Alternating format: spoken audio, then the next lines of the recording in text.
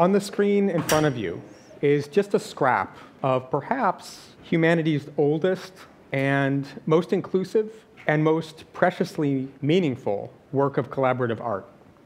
It's much, much older than the works of art in caves at, say, Blombos or Lascaux that you may have heard of, or Altamira or Sulawesi. In many ways, it resembles them, though. It was buried in some sense from us, from our sight, for eons, and we've only recently gotten a glimpse of it. And it reflects much of our history in ways that we'll talk about and that are very revealing. And it's actually a self-portrait. It's a group self-portrait of humanity itself. We remake it every generation. It's like a graffiti wall that gets constantly remade and repainted. And it's never finished in that sense. So it's a work of art that's at once the oldest and the newest every day of our lives. If we sweep across here, what we've done is we've asked the computer to reveal this art to us. We've read the DNA of many thousands of people from all over this planet. We feed those DNA letters to a computer and we say, computer, if we give you a palette of K colors, let's say 10 colors, look at each person's genome, and they're a thin thread in this tapestry. Look at each person's genome. Look for patterns, clusters of genetic spellings that match up between that person and others in the group, and pick a color, and color in the mix for that person, the likeliest mix of their 10, in this case, ancestral pools. Each of those ancestral pools being one of the colors, one of the hues. And if we scan across from left to right, we go from southern and central Africa, where we have people who are the most genetically diverse on the planet, San people, Central African foragers. Scanning across within Africa, there's a lot more diversity. It's here just shown as really as pink. We didn't give the computer enough colors to fill in all the splendid diversity that we find in our most diverse, long-settled place. But scanning further across into Eurasia, we see other colors coming in, and you'll notice there's a lot of spatial kind of structure here. So it's not a random hodgepodge. It's also not simple bars of 10 different colors. Everyone is a mix. One of the take-homes, please, to remember today from genetics, and you may know it already, is that every one of us has ancestors from all over the planet who pooled their lot, and in many ways, you are their living dream of many thousands of people from all over the planet.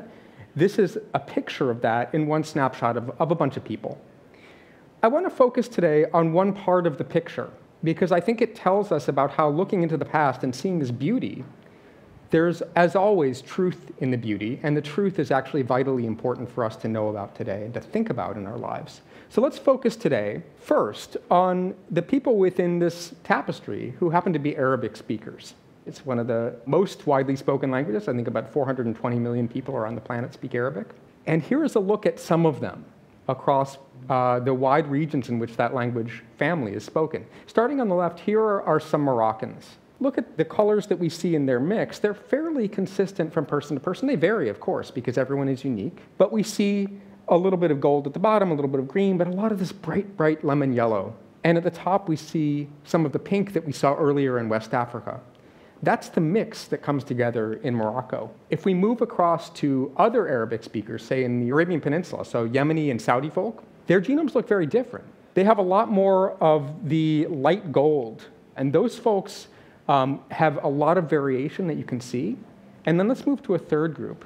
So here we have folks in a very small patch of the planet, and actually not that far from the Arabian Peninsula itself. It's, sort of a coast of it. But within that region, actually folks look very different from the way that many folks look on the peninsula itself. So these are Levantine people. So for example, if we look here, we see Egyptians. They have some of the lemon yellow near the top that we saw in Moroccans. We could think of that as maybe a North African ancestral pool of some kind. They have a lot of this green that we'll talk about. And they have some of the gold that we saw in the Arabian Peninsula, but a lot less of it. Moving across to, say, Syrians, we see less of the yellow, less of the North African, some more mix-in of red that we'll talk about. And if we move across to Lebanese Muslims, we see a little bit more of that red again. If we look across to Lebanese Christians and Druze, similar mix, a little bit less of the red, a little bit less of the brown at the top, and a little bit less of the West African pink. But everybody in this whole region of the Levant, regardless of religion, their mixes look fairly similar. So we could ask a question, what if we look at what's common to these different Levantine groups? The gold at the bottom, the big green in the middle, the brown at the top, and the sort of laced lemon throughout. The folks in the southern part have more West African pink. The folks in the north have less. But what if we tried to ask, what are those ancestral pools coming together? What does that represent about history? Although the computer didn't know any of this history, it just guessed based on the patterns, we can actually see, when we look at other populations, neighbors of these folk, what the likely history is here. And I want to liken it to a recipe for food. So let's look at the green, for example. That green shows up in other Eastern Mediterranean populations and Mediterranean populations. Think of it as olive oil. Think of it as Greece. Think of it as Turkey. Those parts of the world where olives grow and flourish. That ancestral pool has been part of this mix for a long time. Now let's talk about the brown at the top. Think of that as, say, chickpeas. So this might be sort of more arid farming people in the distant past, coming from the Iranian plateau, from the inner steppes of Southwest Asia, from the Fertile Crescent.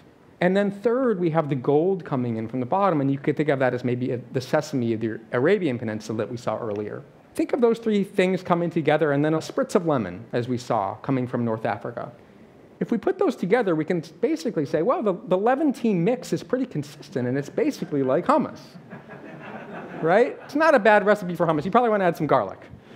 If we think of this as sort of like it's been mixed together like hummus for such a long time that it becomes its own discernible, singular thing in a way. And this is sort of a Levantine mix genetically. So how old, we could ask, is this recipe for hummus? When did these ingredients come together in the human past? And it turns out that when we look at other ancient DNA and archaeological evidence, et cetera, a fairly consistent picture, a story comes together. And especially, for example, if we look at ancient Levantines, this is the actual bodies of people who were found preserved well in Sidon in the Levant about 3,700 years ago. Their genomes can be read now, and this is what they look like. The hummus is there, folks. The hummus is already there 3,700 years ago. It's basically a nice blend of much of the same ingredients we saw, not quite as spiced, but it's much of the same ingredients. And if we look today at their neighbors, 60 miles away, modern Palestinians, the hummus looks very similar. There's about 3,700 years worth of added spice that's come in from various parts of the world. But basically, modern Palestinians' genomes look a lot like ancient Levantine genomes 3,700 years ago. Now, why does this matter?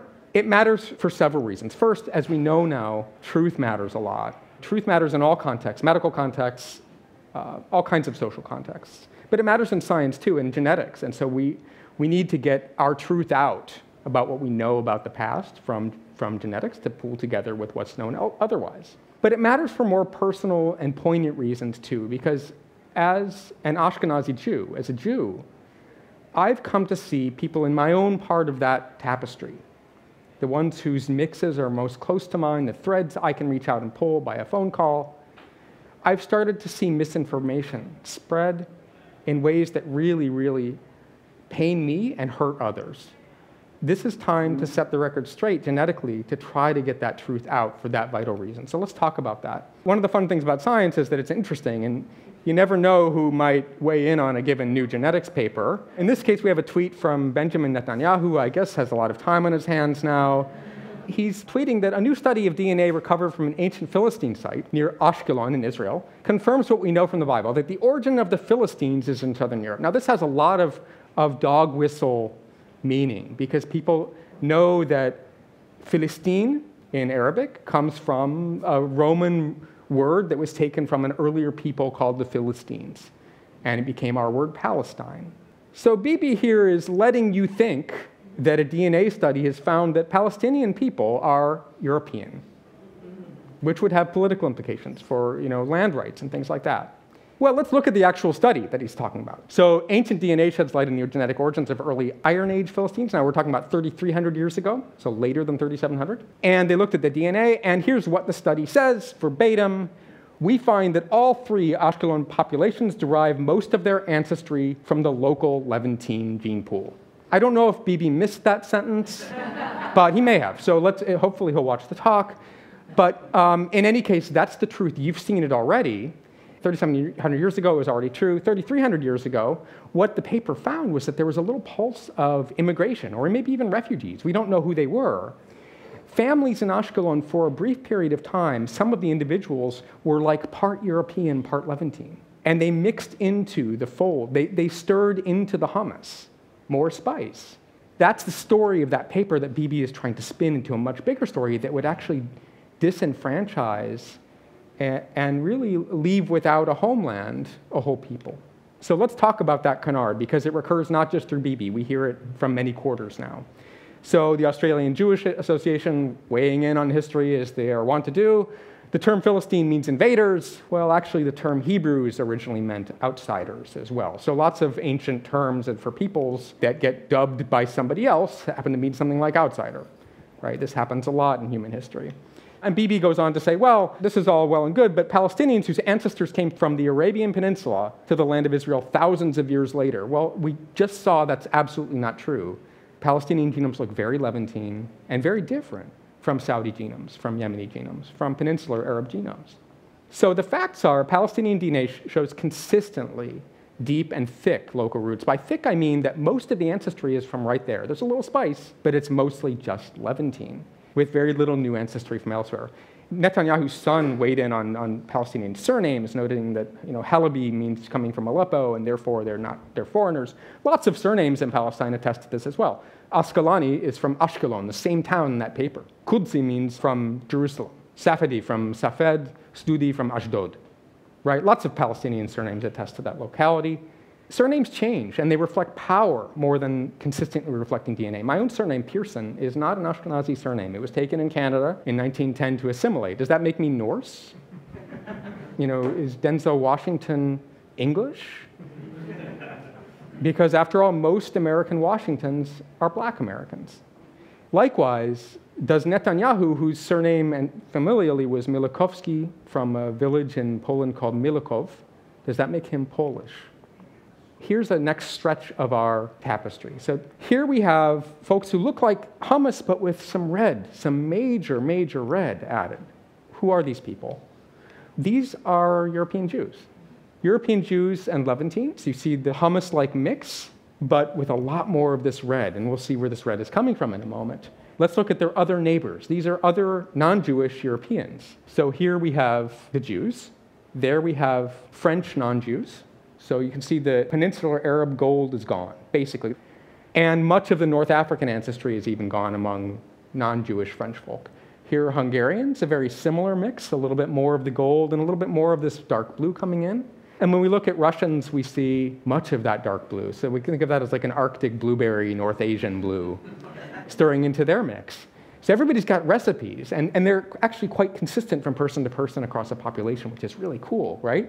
But European Jews like this interesting mix of like hummus and beets, maybe?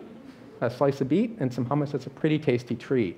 Let's talk about canard number 2, which is the one we also hear from other quarters. So here's Joseph Massad, a political and intellectual historian at Columbia, who frankly should know better because there's been plenty of research out there about this now, and I'm happy to talk with him, as are others.